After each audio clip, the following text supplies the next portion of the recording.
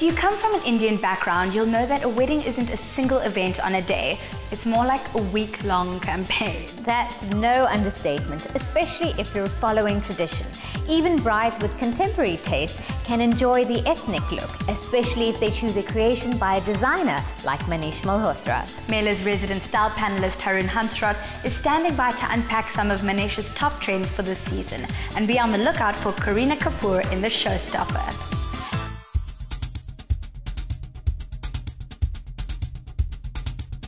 In the same way that a cocktail is more than a mix of drinks, outfits for the bride and groom are more than just clothes. Perhaps that's why Manish chose Cocktail as the title of his bridal collection. It implied a punchy fusion created for a celebration, with alluring colors, a hint of seduction and a dash of adventure, served with panache.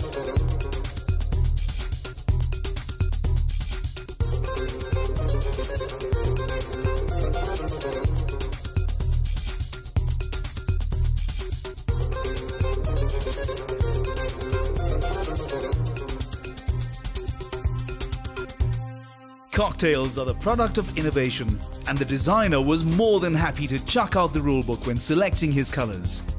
Burgundy formed the main ingredient, blended to rosé and distilled to brandy shades, topped with cream and complemented by greys and silvers.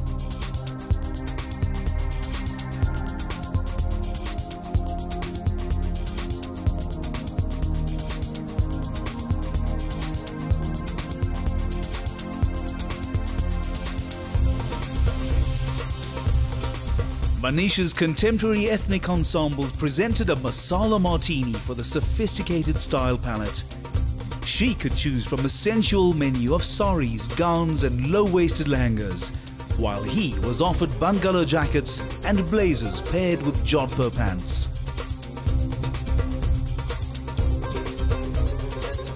Contrasts and layers added depth to the visual effect, using a selection of textured silks and velvet complemented by flowing chiffons and gossamer nets.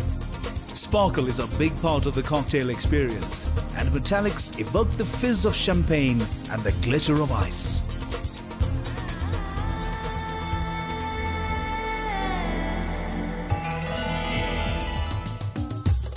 Manish has a long association with Bollywood, so celebrity showstoppers are a given. This time, long-term client and friend Kareena Kapoor Khan stepped out in an elegantly glamorous purple lehenga, topped with a mirror-embellished jacket.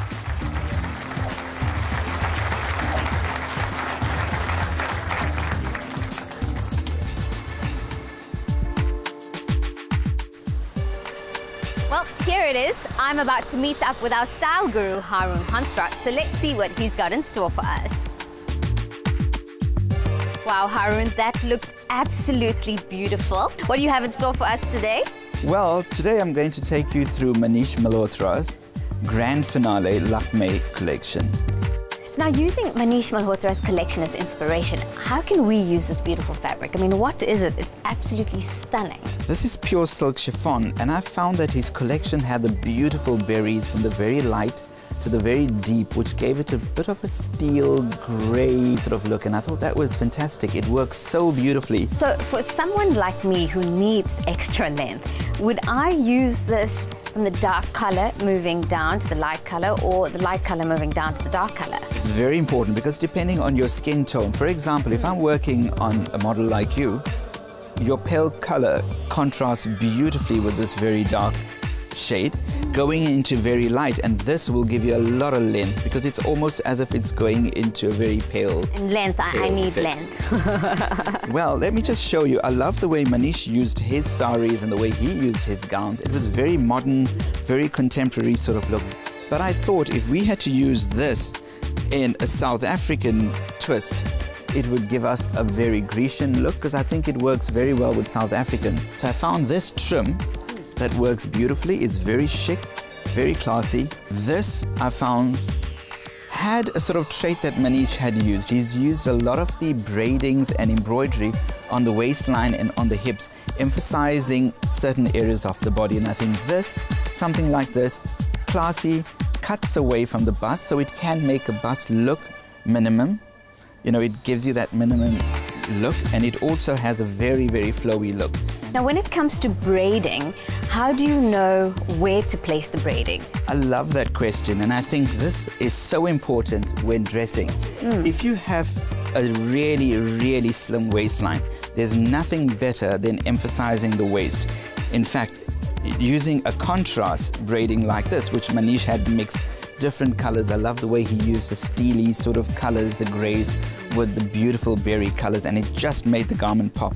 If we had to use something like this on the waistline, on a really super toned body, it will emphasize her waistline. A woman should emphasize what works well for them and hide what they're really conscious about. So these are tricks of the trade. Yes, and Manish has also used embroidery and borders at the bottom. That works very well on, I think, if you had to work it on the Indian garment. But South African women love to look tall. So for someone like me who needs extra height, don't put the border at the bottom. If you had to use a border on your base, that is the headline. You are just ending your length there. So if we have to go to a cocktail party, I mean, summer is coming up. So using inspiration from Manish Malhotra, what kind of dress would I style, or what kind of dress would I try and create for myself?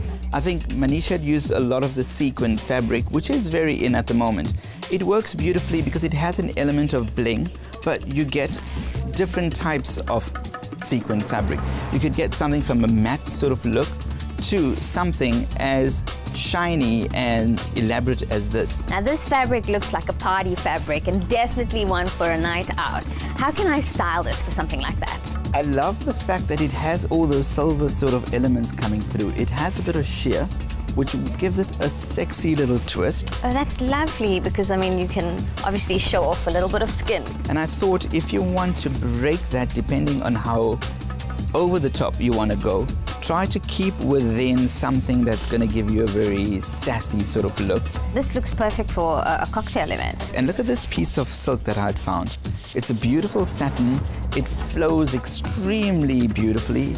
It's soft, it's feminine, and imagine having just a portion of the garment that's beaded, which is the bodice, and then working a skirt, which is going to be flowy. So when you walk, it makes you look sexy automatically. It's extremely flattering. It's almost as if your garment is talking.